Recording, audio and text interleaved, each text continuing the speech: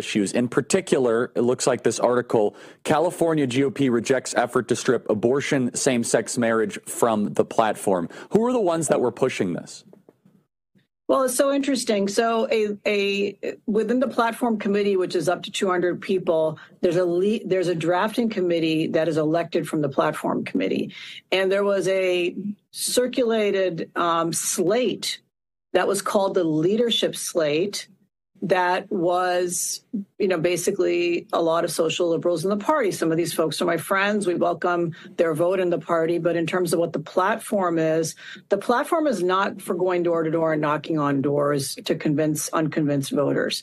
It's for the base. It's for the volunteers. It's for our core conservative activists. It's the heart. It's the constitution of the party, if you will.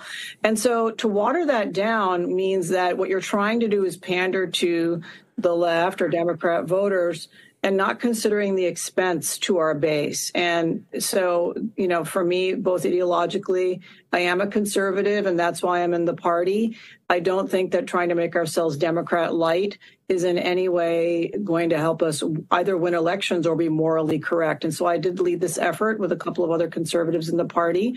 So even though the drafting committee produced this liberal draft, the grassroots of the party united. We had people in the room. We had a concerted effort. And by the end of the day, the morning of the vote, we had the legislative leaders in California, as well as 3 members of Congress on our side.